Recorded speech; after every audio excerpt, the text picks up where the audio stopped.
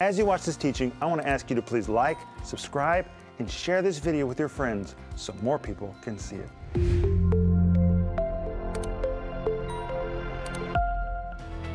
This program is made possible by the giving of the God-called partners of Renner Ministries. Welcome to today's program. This is Rick Renner, and I want to say thank you for letting me come right into your space. Today we're going to continue looking at the healing ministry of Jesus, and we're really going to focus on the methods that Jesus used when he healed the sick, and it's going to be good, and I believe it's going to help you know how to pray for people so that you will see greater results of healing. Say amen. But I'm offering you a brand new series. Hey, this series was really something produced in my life by me really seeking the mind of God about how to have more results when we prayed for the sick, and that's why I want you to have it. And the series is called How to Heal the Sick. It's practical, it's easy, it will really help you. It's 5 parts, and it comes with a study guide.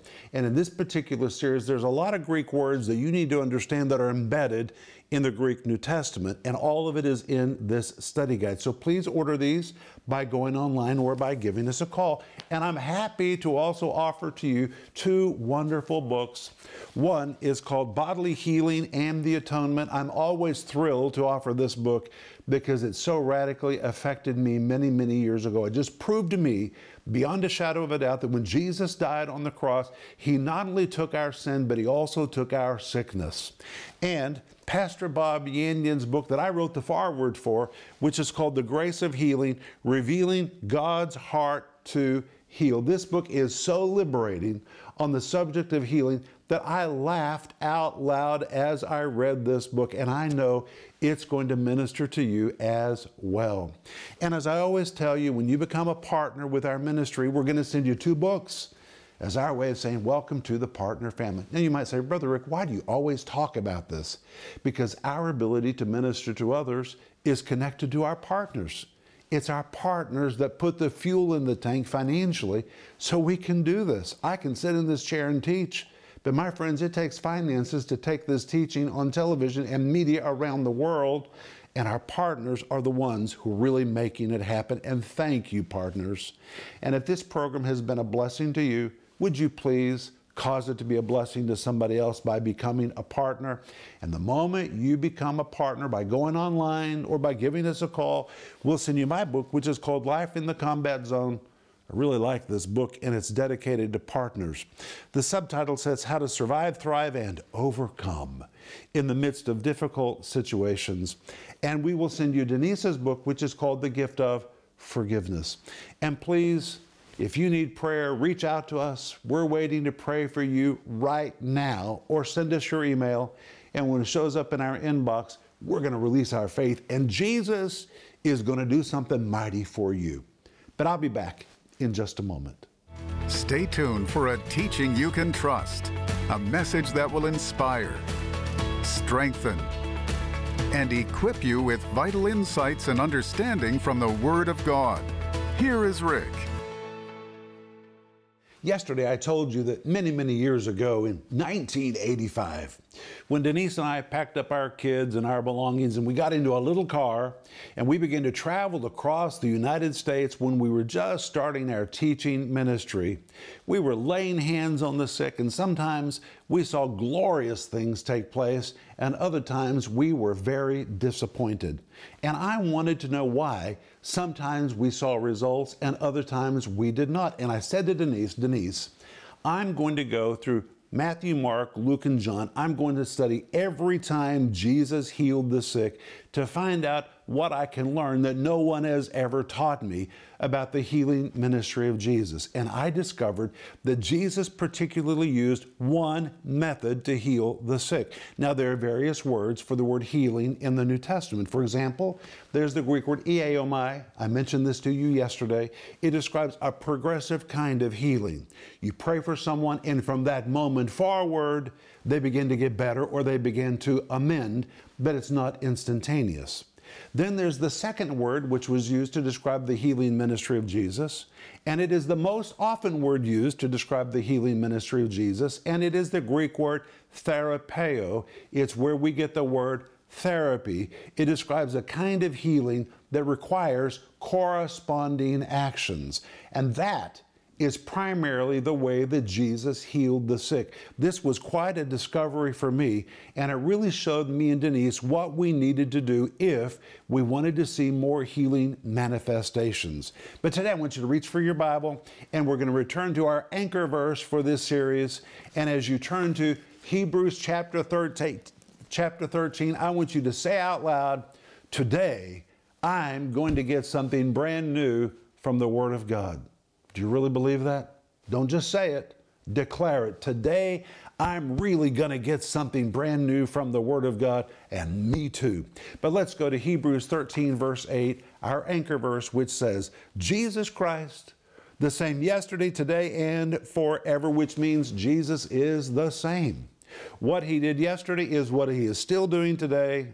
It's what He's still going to be doing tomorrow. He's not a different Jesus today than He used to be. His character, His compassion, His actions are the same. If He healed then, He's still healing now. If He used one particular method then, He's still using the same method now.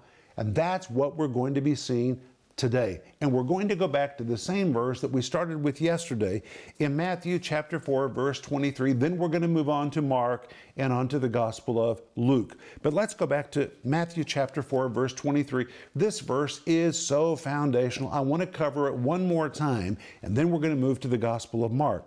But in Matthew 4, verse 23, the Bible says, "And Jesus went about all Galilee, teaching in their synagogues and preaching the gospel of the kingdom and healing." Okay, here's the method which Jesus used. The Greek word therapeo, which is where we get the word therapy. And you could literally translate this verse, and therapying all manner of sickness and all manner of disease among the people. And it depicts a healing touch that requires corresponding actions. And this tells us emphatically Jesus was not in a hurry when He prayed for the sick. His meetings lasted for hours and hours and hours and hours, and He dealt with every person as if they were the only person that was there. And if He prayed for a person that had a withered hand, He didn't just pray and move on. He said, now let's do something with that hand. He therapied them, the Greek word therapeo. He required them to give some kind of a corresponding action. Now use your faith. You try to use that hand. Stretch forth your hand. Well, how is a person with a withered hand going to stretch forth his hand? But Jesus therapied them. He released the power, but the person receiving the touch had to do something. And as the person exercised his will to use that hand, bam, the power came into manifestation. You see examples of this all over the four Gospels, and tomorrow I'm going to be giving you examples of the word therapy in the four Gospels. But that's what Jesus was doing.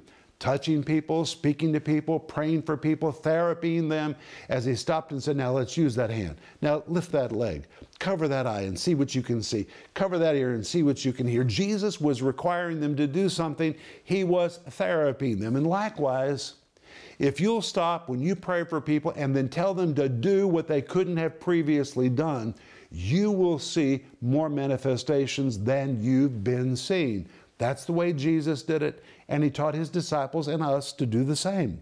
And this verse says He was healing all manner of sickness. We saw yesterday that this word sickness is the Greek word nosos, which describes a terminal condition for which there's no natural cure, a sickness that is the result of evil spirits, or we could say these were spirit-inflicted diseases. And nosos, this particular category of sickness, was deemed the worst and the most severe of all sicknesses. These were incurable, but they were not incurable for Jesus. And it goes on to say, in all manner of disease. Well, yesterday I pointed out that there's a difference between sickness and disease in this verse. The word sickness is the word nosos, but the word disease is the word malachion. They don't even sound the same. Malachion describes a condition that is crippling or debilitating, something that has affected your nerves or your muscles, you can live, but you can't walk, you can't function. It's a crippling or a debilitating kind of disease, and Jesus healed this among all the people. Then verse 24 says, and his fame went throughout all of Syria. I told you yesterday that the word fame is the Greek word akoe, which is the Greek word for the ear. It describes ears buzzing with information. It can be translated as rumors or stories. The stories of Jesus' healing power was filling people's ears. Their ears were buzzing with information. And what were they hearing? They were hearing that he was healing the sick, and as a result, verse 24 says, and they brought unto him all sick people that were taken with divers diseases. This word diseases is different. This is the Greek word asthenia. It is a general word for disease, which is all-encompassing. Every kind of imaginable and even non-imaginable disease would fit into this word asthenia, which means Jesus healed everything. It didn't matter what it was, whether it was known, whether it was unknown, it all was healable by Jesus. And he also healed them that were taken with torments. This word torments would be better translated oppressing torments. And it picks one that is tormented in his mind or in his emotions, which means Jesus has healing power for those that are mentally or emotionally tormented, and those which were possessed with devils. Now, that's the phrase that is used repeatedly in the King James Version. But the Greek doesn't really use that phrase. It uses a Greek word which describes people that are demonized in some area of their life. They are somehow ill-affected by demon spirits. To be demon-possessed would imply they're completely possessed. That's not what this is talking about. This is talking about people that were demonized in some area, and Jesus recognized it, and Jesus set them free. And those that were lunatic. You know, when I was a boy, sometimes my son would say, my dad would say, son, would you please not be a lunatic? He shouldn't have said that, but he used to say that. And I used to wonder, what in the world does it mean to be a lunatic? Well, it's from a Greek word which means moonstruck. And it's primarily used to describe an event that happens during the full moon and would be associated with occult activity. And in Israel, there were people that played with the occult. And now we find those that had dabbled in the occult became sick as a result, but Jesus set them free. And it goes on to say, in those that had the palsy, the Greek word paralytikos, it really describes those that are paralyzed. And what did Jesus do with all of these folks? He healed them. There's that word healed again. And guess what? It is again the Greek word therapeo. You could translate it, he therapied them. Jesus took time with these people. If the person was paralyzed, Jesus spoke a word, he released the anointing and said, now do something. Get up, pick up that bed. How is a paralyzed person going to pick up a bed? But they had to do something to put forth their faith. And as they worked with Jesus, Jesus worked with them, and bam, the power of God manifested, and they ended up walking. But when we come to Matthew 4, verse 25, it says, and there followed him great multitudes of people from Galilee, from Decapolis, from Jerusalem, from Judea, and from beyond the Jordan. But now let's go to the Gospel of Mark. And when we come to the Gospel of Mark, chapter 1, verse 32, the Bible says, and at evening, when the sun did set, they brought unto him. This word brought is the word pharaoh, which means to physically carry, like you would carry a piece of furniture or carry a box or carry something that is heavy. These were invalids, so sick they could not physically walk to where Jesus was. But their friends or their family loved them so much they physically picked them up and literally carried them unto him. And the Bible says all that were diseased and them which were possessed with devils. And notice it says all. The word all in Greek is the word pantos. It means absolutely all, which means there is nothing that would not respond to Jesus' authority. And the Bible says all them that were diseased. And here this word disease is the Greek phrase echo kakos. The word echo means I have. The word kakos describes something really bad or something really foul. When you put the phrase together, ekokakos means those who had something really bad, those who had something really foul. These were miserably afflicted people, extremely sick. It could even depict people that were in the last stage of a condition. And them that were possessed with devils, which again describes those that were demonized. Verse 33. And all the city was gathered together at the door. Verse 34. And he did what? He healed many that were sick of divers diseases and cast out many devils. But notice at the very first of verse 34, it says, and he healed. And guess what? Here we have it again. The Greek word therapeo. Do you see how often this word shows up over and over and over and over and over, which means Jesus took time. Now, in the early years, I began to learn that we saw disappointing results when we just quickly moved through a prayer line. But if we would stop and would work with every person based on what we were learning from the healing ministry of Jesus, and we'd say, now, use that hand. Try to stretch forth your hand. Lift your arm if you couldn't lift your arm. If you couldn't use that leg, use that leg. If you couldn't bend over, asking them to do something, to give some kind of a corresponding action, usually we would see the power of God begin to work, and they would walk away from that prayer line completely liberated and healed. That is the Greek word therapeo. He therapied them. We learned from the example of Jesus that if we would take time to work with people, we would see more results. And that's what Jesus did. He therapied many. That is a literal translation. And the big mistake we've all made is by just speaking to people or laying hands on people and walking away without asking them to do something. This was the method that Jesus primarily used. He asked them to do something they previously could not do. He therapied them. He released the power, but required them to do something. And the Bible says many. The word many is a form of the Greek word polos, which means many, vast, vast multitudes. But according to the usage of the word healed, the Greek word therapé, it didn't mean how big the crowd was. Jesus did not get in a hurry. He took time with every individual until the power took root. And he healed many that were sick of divers diseases. The word sick, the Greek word kakus, it really describes sick in a bad way, in a foul way, possibly even affected by demonic activity, and of divers diseases. The word divers, again, the Greek word poikilos, and this is so very important because this word poikilos describes something that is assorted, divers, various, and as I told you yesterday, it is the same word used in the Old Testament Greek Septuagint to describe Joseph's coat of many colors. These were sicknesses and diseases of all shades, all colors, but it didn't matter. It all responded to Jesus' authority and to Jesus' touch. And Mark 1:34 says he cast out many devils. The word cast out is the Greek word ekbalo.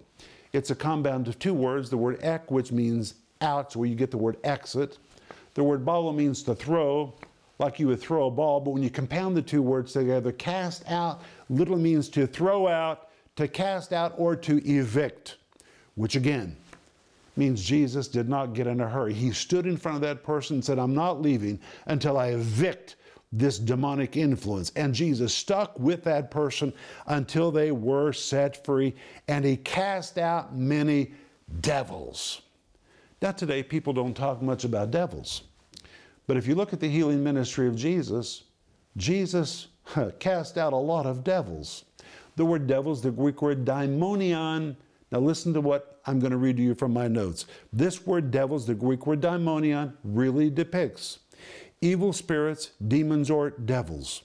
The ancient world generally believed demons thickly populated the lower regions of the air and that these spirits were the primary cause of disasters and suffering in the earth.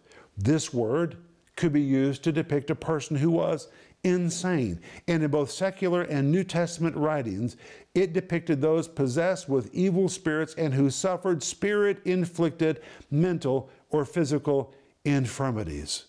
But when you come to Mark chapter 1, verse 39, it says, and he preached in their synagogues and throughout all Galilee and cast out devils. The Greek literally means he evicted them.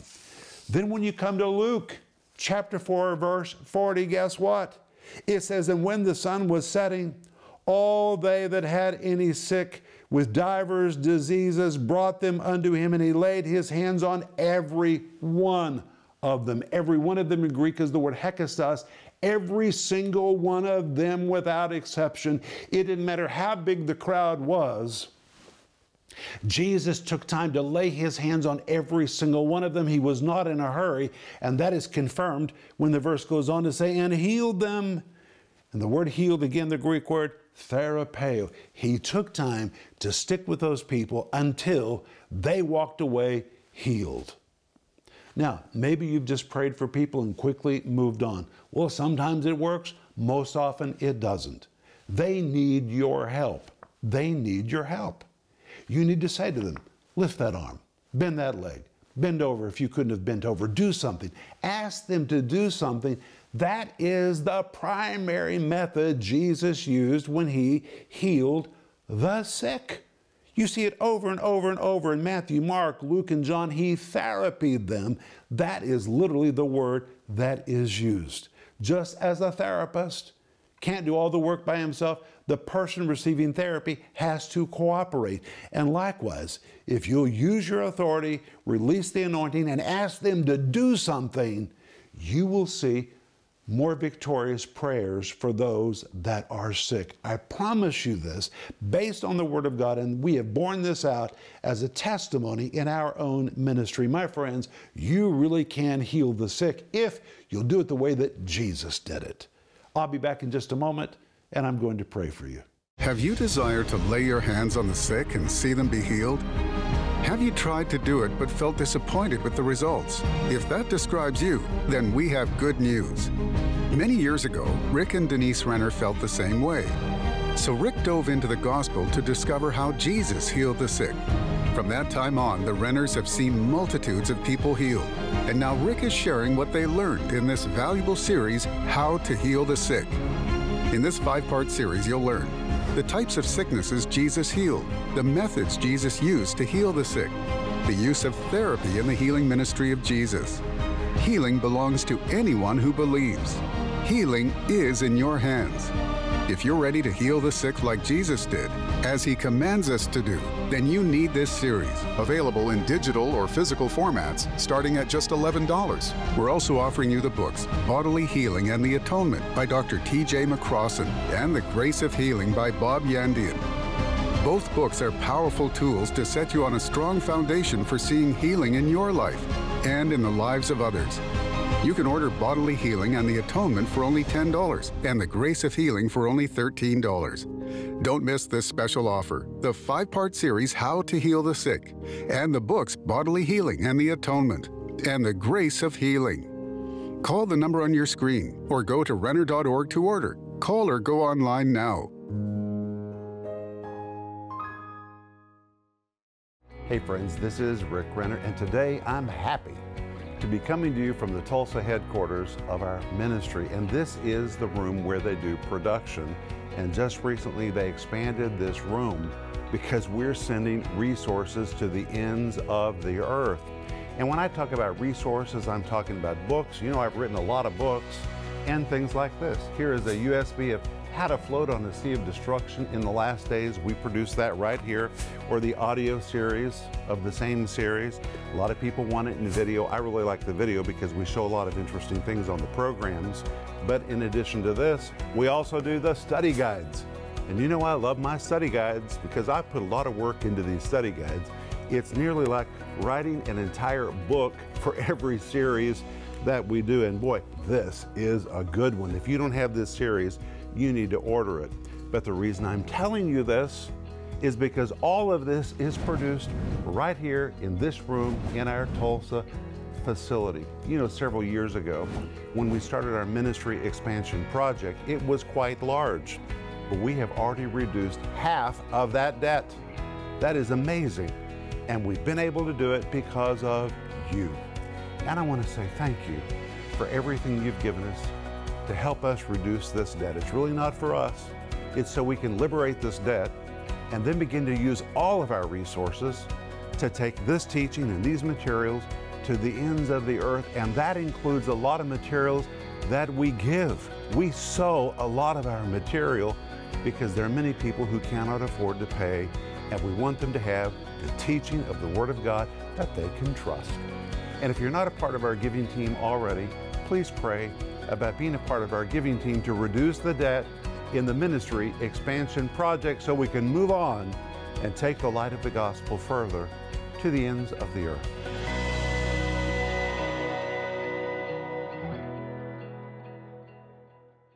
Today we have covered a lot of material and we're just getting started. When we come back tomorrow, I'm going to give you some concrete examples of the word therapeo, the word therapy, which is used in the Gospels to describe how Jesus healed the sick.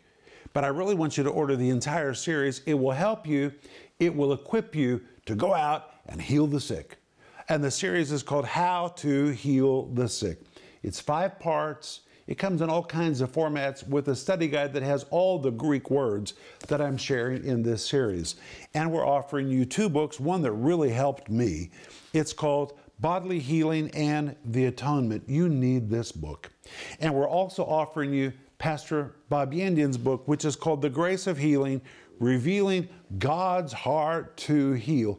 Jesus is the same yesterday, today, and forever. He healed. He's still in the healing business. And we need to understand that God's heart is still to heal. So order all these things by going online or by giving us a call.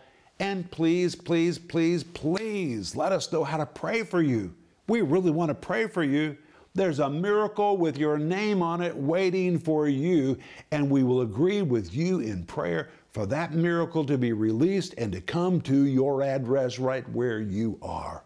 But Father, we thank you for the healing ministry of Jesus, and you've told us that we can lay hands on the sick and they'll recover. So Lord, we're going to obey you, and we ask you, Holy Spirit, to confirm the word with signs following. Amen. I'll see you tomorrow, but remember Ecclesiastes 8:4, where the word of a king is, there's power. If you've never received Jesus as your Savior and Lord, now is the time for you to experience a new life Jesus has to give you. Pray this prayer with me right now. Lord, I repent of my sin and receive you as my Savior and Lord. Wash away my sin and make me completely new. I thank you that my sin is removed and Satan no longer has any right to lay claim on me. I faithfully promise that I will serve you as my Lord for the rest of my life. Amen. If you just prayed the prayer of salvation with us, would you please let us know by going to renner.org/salvation? We would love to connect with you.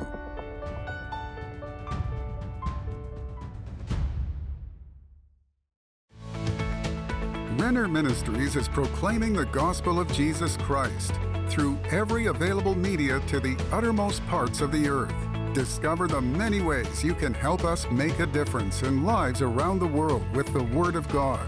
We invite you to partner with us in teaching, strengthening, and rescuing lives for the glory of God.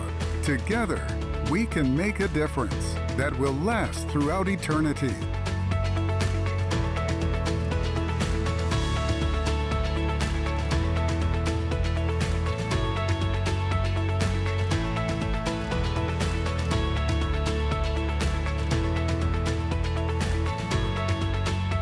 This program was made possible by the giving of the God-called partners of Renner Ministries. Please like, subscribe, and share this video with your friends so more people can see it.